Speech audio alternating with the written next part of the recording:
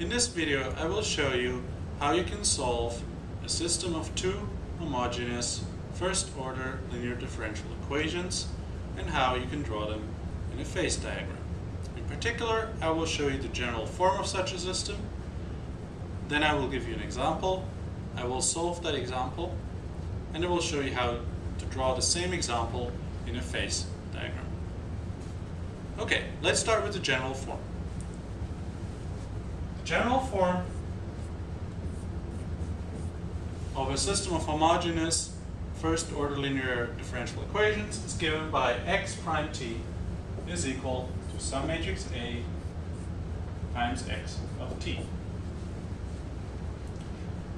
X prime t and xt are vectors, and A is a matrix. In the two equations system, these are 2x1 vectors and a 2x2 matrix. The solution for this differential equation is simply xt, which is equal to x1t, x2t.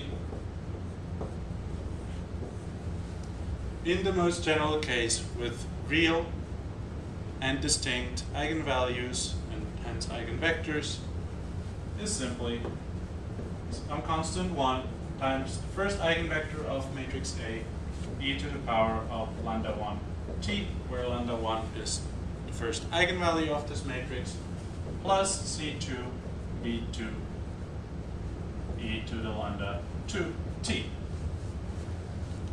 So it's simply a constant times the first eigenvector times e to the power of the eigenvalue times t, plus the second constant times the second eigenvector times e to the power of the second eigenvalue times t. These two constants are arbitrary, but if you have two initial conditions like x1t, x0t, and x20t are equal to some number, then you can solve for the explicit solution of this system. Okay, now we have this formula. Let's take a nice example. In particular, let's assume x1 prime t, write that nicer, is equal to 2x1t plus 5x2t and x2 prime t is equal to x1t plus 6x2t. Right? Okay, so we have this system here. The associated matrix with that system, matrix A, is equal to 2, 5, 1, 6. And we need to find the eigenvalues and eigenvectors of this matrix. To find the eigenvalues, let's write down the characteristic polynomial, which is 2 minus lambda times 6 minus lambda minus 5 equals 0, which is lambda squared minus 8 lambda plus 2 times 6 is 12 minus 5 is 7 equals 0, from which we immediately get lambda 1 equals 1 and lambda 2 equals 7. Okay, now let's get the eigenvectors. Remember that if we have the characteristic form, which is, let me rewrite that here, instead of A, it's A minus the identity matrix times lambda, I for each vector, right? We can write that as minus lambda I minus lambda I.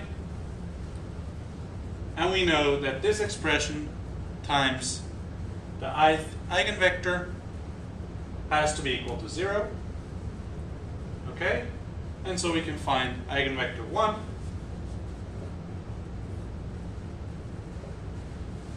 The first eigenvalue is 1, so we get 1, 5, 1, 5. So simply multiplying the eigenvector 5 minus 1 will give us 0, 0. And we have our first eigenvector. And for the second one, we subtract 7, we get minus 5, 5, and 1, minus 1. So our vector is simply 1, 1. And we're almost done. Now all we need to do is we need to plug this into this equation here, and we found our solution. So let's do that. C1, because we don't know the constant, we don't have an initial condition yet. C1 times the first eigenvector, which is 5 minus 2, times e to the t, because the eigenvalue is 1, plus C2 times the eigenvector times e to the 7t, because our second eigenvalue is 7. Okay, now that we've solved the system, let's draw the system in a phase diagram. So let me erase all the stuff we don't need anymore, because for the phase diagram all we need are the initial equations and some small transformation of that. So we need these initial equations, and we want to draw them into a so-called phase diagram where we put x2t on the vertical axis and x1t on the horizontal axis. Now in this diagram, to draw it neatly, we said x1 prime t and x2 prime t equal to 0. So where there's no movement in the x direction, so in the horizontal direction, and where there's no movement in the vertical direction. And we solve, since x2t is on the vertical axis, for x2t. From the first equation we get x2t is equal to minus 2 over 5 x1t, and the second one is x2t is equal to minus 1 over 6 x1t, which are our two equations for the lines. So let me draw them. It will not be to scale, but I know that 1 over 6 minus 1 over 6 is a line which is relatively flat, and minus 3 over 5, sorry, 2 over 5 is relatively steep to this one. So I will draw one relatively flat line and one relatively steep one. The flat one being where x2 prime t equals 0, and the steeper one being where x1 prime t equals 0. Okay? Now we've drawn these lines. They all go through the 0 point. The reason being, if I plug in 0 for both values here, I get a 0 here, and the same underneath it.